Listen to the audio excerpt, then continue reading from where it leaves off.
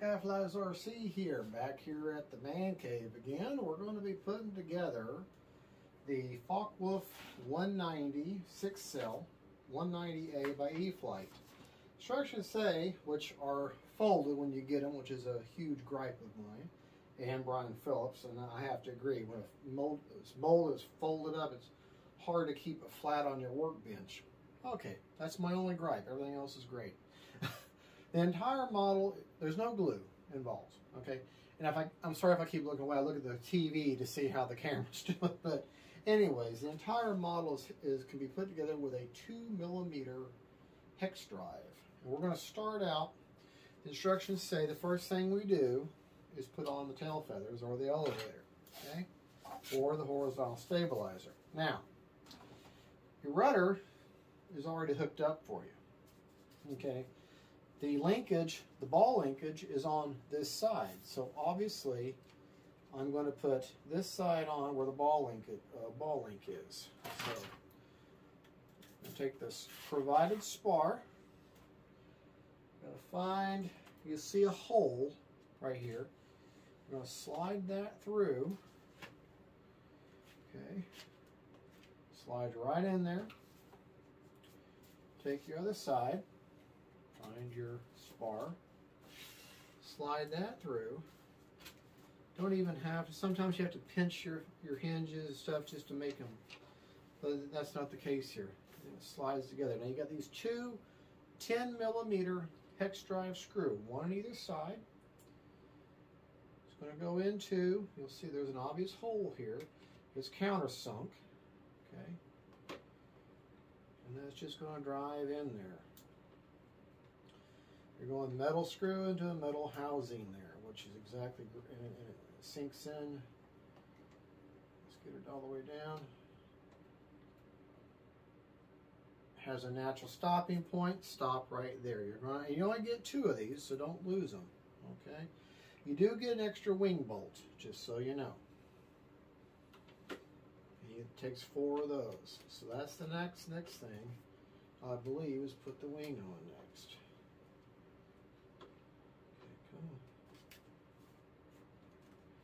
Might have to fiddle with it just a little bit to make sure everything lines up right.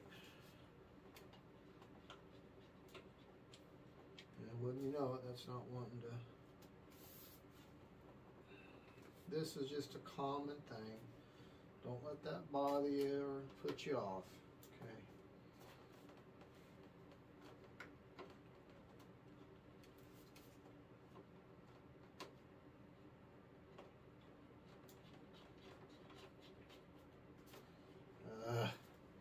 Okay, we'll have to go at a better angle here where I can. But these are things that I discover, you'll discover them too. There we go. There, once it finds its teeth, it's very obvious. Okay, and like I say, you go down there all the way in, you think you're going too tight, but then you'll feel that natural stopping point and stop right there. Don't go any further. Natural stopping point is where you want it. Now, those are in there. Okay? Not going to hook up the tail elevator until I bind the model, and I'll make sure my servo's neutral. Then when I know that my servo's neutral, then I'll just pop that ball link on there. For building purposes, there's no need to do that. No need to show that. All you would do is you bind up your model, make sure all your servos are centered, and then if you see that this linkage or this push rod is too far out or too far in, all you do is just screw it in or unscrew it, depending, and holding what you can do, be careful, get some really good painter's tape, or hold it level, and then pop that on there. And you're going to, like I said, you're going to screw your clevis in or out to where it'll connect naturally and your surface is level with your servo being neutral. And that's your neutral trim. Okay? And that's how you do that. Now the next step will be putting on the wing, which couldn't be simpler. The inner wing core and it's your longest screws. You get 5 of them, or 5, so you get 1 extra. Okay, so let's, and that's this great big, probably one of the heaviest pieces of the model right here. Okay, that's going to just sit on there. Should line up and pops right into place with no issue. It's actually its own weight settled itself down in there. Okay, so you're going to take these 4 screws. Very obvious where they go. This is a very easy model to put together. Okay, we're over 90%. We're over 7% done already. Believe it or not. And anytime you're joining a wing like this, if you ever put tires on a car, put a wheel on a car, you know, you kind of crisscross pattern when you tighten it down. Do the same thing with putting on wings or anything like where you've got multiple bolt patterns like that. Maybe it's not necessary, but it's how I like to do things. It's what I was raised doing, and it kind of, the idea is that you're seating the object evenly. You'll feel the natural stopping points. Don't push it beyond it. Okay. If you keep an eye on the seam here, it'll get less and less distinct. I mean, it does have an obvious point. Okay. Get down nice and tight. And maybe just get it nice and tight, and then maybe off just a hair. Just off just a hair. That gives, and that wing, that's on there. Okay, now see, here's where my folded manual I don't like. Okay, now we will turn, well, see, now this is backwards. They want you to put the guns on with it right side up and then flip it back and put your tank on. Well, let's just go ahead and skip that step. Put our tank on, and you can either put this on as a cover or go ahead and put the tank on. I'm going to go ahead and just put the tank on. Okay, and that couldn't be simpler. It slides back. The air is pushing it back. The air is not going to push it forward. Okay. Okay. And does it say anything about putting the outer wings on? I guess it just assumes that you're going to. Align the hands-free servo connector. Secure the wing to position using 2mm hex drives, all 4 of them, and disassemble in reverse order. Okay, now we put the guns on. All the guns go, they all get screwed into place. Okay? You've got 2 long, straight looking, and then you got 2 that have like a, I guess, an end or whatever on them. And the ones with the bulky end go, just screw into place, closest in to the engine, or to the fuselage, however we want to say it. They just screw right in. Let me turn this around and show you what I'm talking about here. Grab a hold of it, try not to hit everything. But you see that gun there? Here's this hole here. This literally just screws in, you know? That could not be any easier. And that way, if you've ever transported a 190, these guns get in the way when you try to pick it up and handle it. So the fact that I can just screw them on and screw them off is awesome. The longer ones, you'll see the hole here.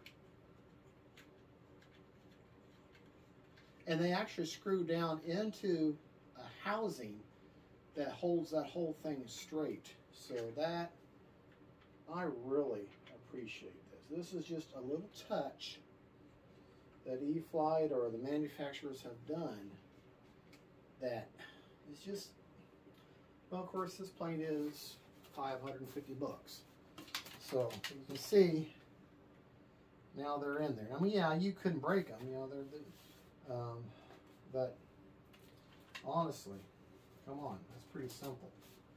All right, now we'll turn the model over, set it on, try not to mess up the tank there. And I'm going to show you, I did this in the unboxing video, but these, let me just show you the end of the fuselage here, I mean the end of the wing. You can see your, right there by my arm, you'll see the hole the spar goes into. On the outer ends of the wing half, you'll see the white snap in place, and then on the inside of the back edge, you'll see that quick connect, and that's going to control your light and your aileron. Okay, see the corresponding stuff on the wing. You just line up your line up your spar. This tongue and grooves in. Hold your plane. Once you get it into place there, hold your plane, and you'll feel it nice and tight. And that is not going to come out. That is on there. Okay, so now I can turn. Same thing. Finding my spar.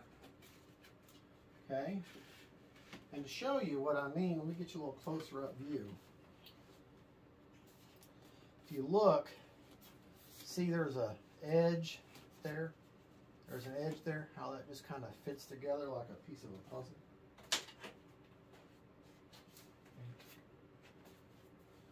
All right.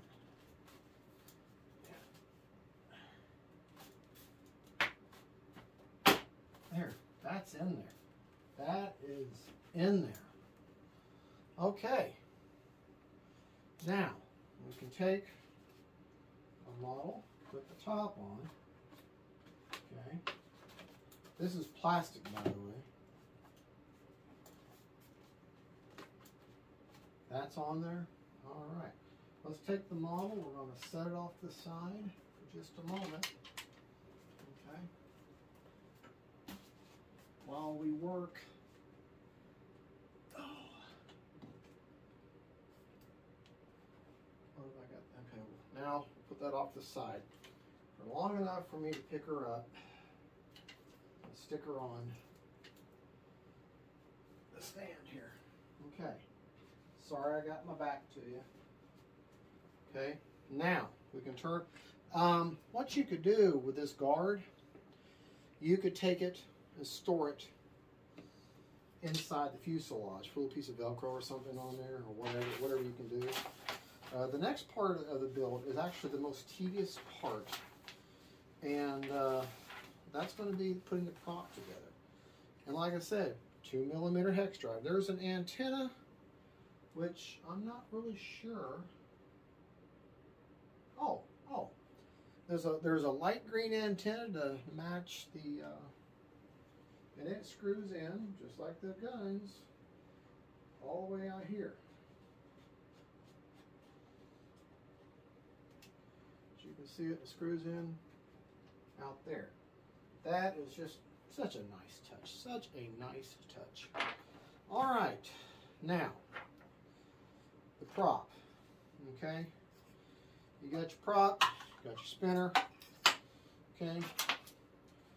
All these blades are going to just key in. Okay. We're going to key in the countersink part there.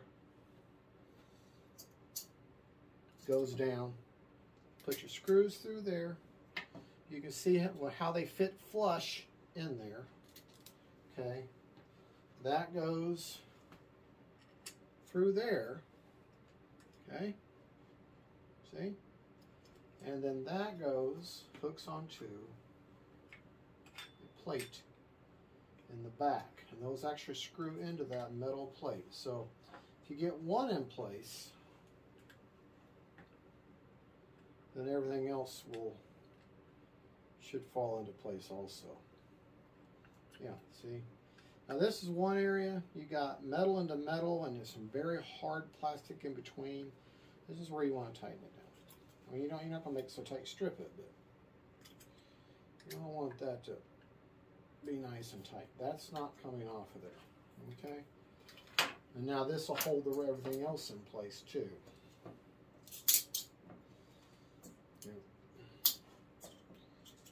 All right. They only go on one way. They go the way where your screws sink in evenly, and just put your finger on it, okay? And then they go in like that, and they should pop right back up again when they hit that metal, okay? And then just screw them bad boys in there. This would probably be a good time if you wanted to maybe put a drop of CA or Loctite in there. I may go back and do that, but don't do it on the plastic prop. Actually, no, I would do some CA. I wouldn't do any Loctite, because Loctite, metal on metal and only metal touches, Loctite is fine. But when you do, if there's some plastic involved, Loctite will eat up plastic. Okay, after all said and done, you get one screw left, one extra wing bolt, okay? And like I said, I'm sorry about my voice. It's a little weak, so I haven't been feeling that well. Okay, and you know what? I don't think that, no, that bolt is not extra. That bolt is what holds the spinner on. So you get no extra bolts. So, magnetic tray. When you're putting your plane together, have a little magnetic tray. And the advantage of that is, yes, it holds all your bolts and everything, your bolts to bolts to bolts, but the advantage of that is if you drop your bolts on the floor, you can drag and you can't really see them, or if your eyesight's not as good, it's like mine, you know, you can drag your tray around and it'll pick it all up. That way you won't see it. Now, this is where, okay, we're going to take, see the nut here, take the big nut off, so big nut, then you got a back plate, okay, yes, okay, you're going to take your prop, you're going to slide it on, and there's an octagon shape here, you'll feel that, yeah, it just fits right on there. You're going to take this backing plate, or just a big beveled washer basically, put that on there. And you know you got your props on right. If you stand to the left of the fuselage and you look at your prop and the inside of the blade is towards the plane, each one, you know it's right, because that's how the blade's going to turn, pushing air backwards, okay? This is the part where you're going to have a little bit of energy expelled here, okay? Which I don't have much of right now. Okay. A nice big wrench would be nice, but I got these flatheads that has served me well over the years, and that's not coming off, okay? Got that spinner. Fits right on there. Okay. I will go ahead and put feel the screw, get your, well, hold on. This is where it's nice to have these magnetic tools at your disposal. Makes life so much easier. Okay, fit that on there. It's only going to fit one way.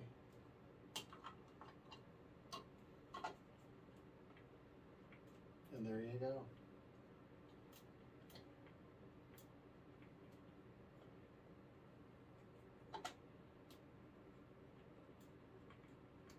Come on, baby. Yep. put your foot on your stand. Okay. Is that not beautiful? If you look at that too long, you'll get sick though. All right, well that's the basic build of the Focke-Wulf 190 1.5 meter. That is one beautiful airplane. Let me get her bound up and get a battery in her so that you can see how she looks with all her lights and all her glory and everything working. And then we'll go over, I'll be following the manual precisely on the setup. So if you buy this plane, you're going to go to this page here for your binding process. I'm going to bind where I do have safe if I want it. I mean, it's a $550 plane. I'll swallow my pride and keep safe just in case I get in trouble. And if that saves my plane and I don't crash it, those of you who out there at the field or other places, safe, that's an easy, yeah, you're not paying for my plane. And those of you who want to use safe, I mean, remember, I started with safe. Safe is what enabled me to fly all these planes. I can fly everything, including this, with no safe, no gyro, all day long. But I can't control everything out there. If I get a sudden gust of wind or some sort of interference or something, if I can flip a switch and save my plane, I'm going to do it. Because the people who complain about safe aren't paying for your plane. And they're not paying for mine. Okay? Yes, safe is a tool like training wheels. You should try to aspire to go without it. And the only reason I promote learning to fly a plane without safe is because it opens up a whole new world of planes and other possibilities of you scratch building a plane and you know, because there's not always you're not always going to be able to afford the expensive gyro receivers that will adapt the plane and give it safe and everything. Not everybody can afford that. Okay, so that's my rant on safe. I just say use it as a tool. Get away from it whenever you're comfortable. But if you can keep it just in case, hey, it's a smart thing to do. All right, like I said, I'm just going to follow the receiver or the manual on setup. More than likely, I have an NX10, so yeah, I'm going to go to system, one aileron, one flat because you got them on a Y. I'm going to put, this does require a little bit of down elevator with a flat mix. Obviously with flaps up it doesn't, but with flaps, landing or takeoff flaps, 20% down elevator. Oh wait, no, I'm wrong. It doesn't say anything about down elevator. Just 20% for takeoff flaps and 20%, 100% down for landing flaps. There's nothing about a mix. So there are several planes that don't require mixes. All right, let's get her bound up and we'll be right back. And yeah, this will be a separate video. Thank you for watching. This is Fat Guy Flies RC. This is the Focke-Wulf, E-Flite Focke-Wulf 190A. Hopefully the wind will and the weather will let me fly this plane someday. I've got like 6 planes I need a maiden on, but hey, you know, when they're expensive planes, I want a good calm day. I don't want to go out in 15-mile-an-hour winds and say, hey, look, I maidened it. Hey, look, it's in the ground. Hey, look, I'm out the money now. All right, folks, y'all have a good one. Don't forget, faith, family, friends, and then planes. Bye-bye.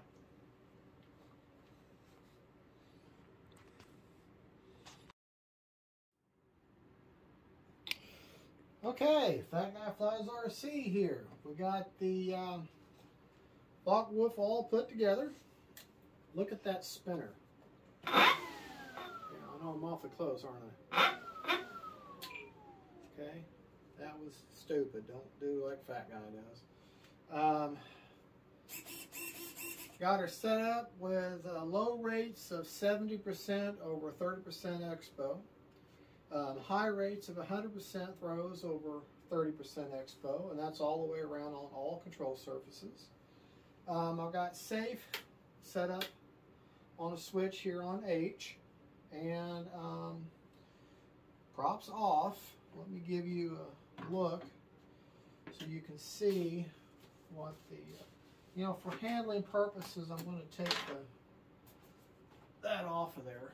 I'm going to show you by the book what the flaps and the split flaps look like. See that tail light there?